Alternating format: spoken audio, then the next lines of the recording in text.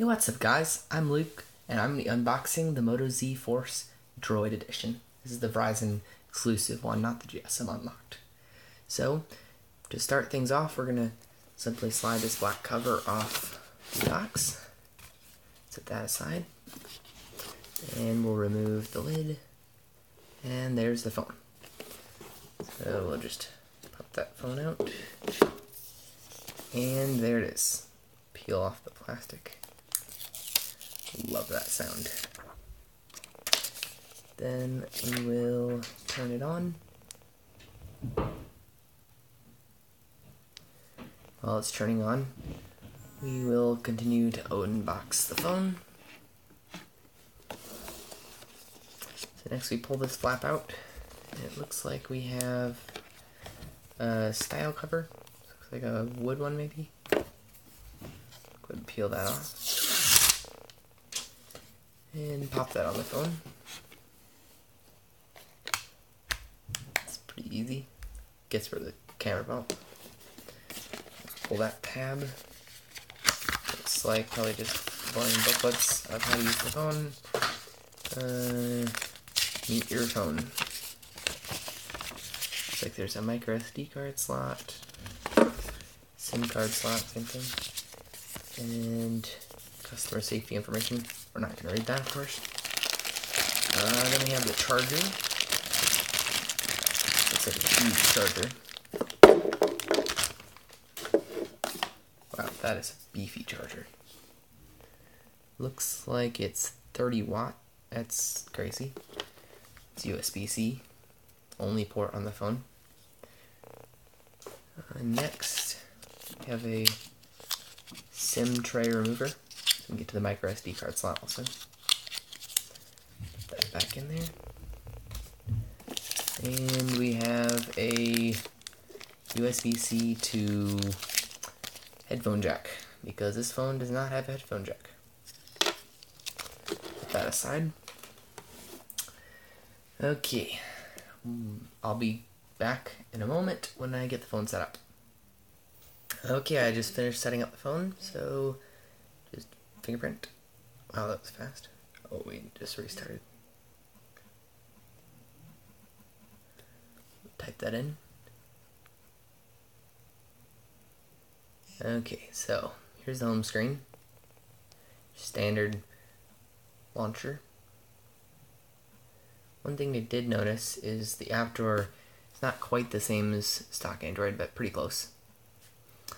And just letting you know, this is not a home button. If you rest your finger on it, the screen goes out. So it's kind of like a power button almost, and then you just touch it really, really fast.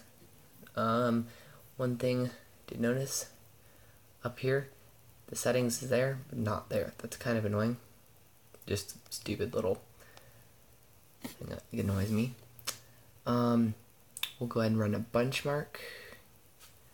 We'll run a Antutu benchmark.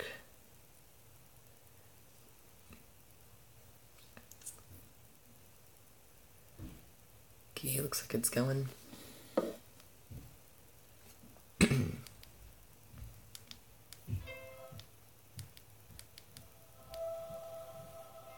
Speaker on this phone is right here. There's just one speaker for calls and audio.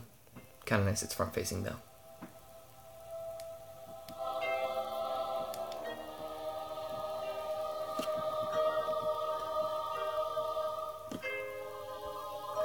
Pretty smooth graphics.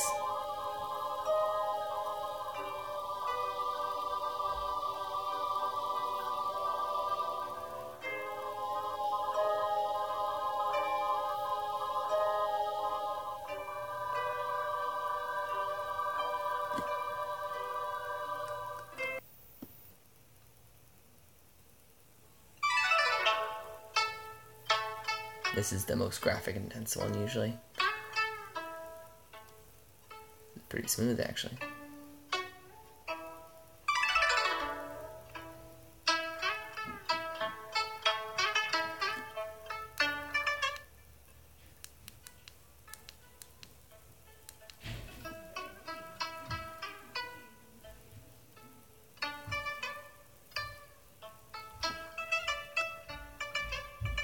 Usually this is pretty jerky on like a Nexus 6P or something.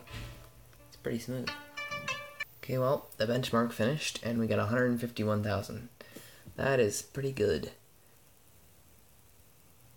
We can check out versus some other phones. Okay, so there's like the iPhone 7, got 17,000. See, like the S7, see if we can find that.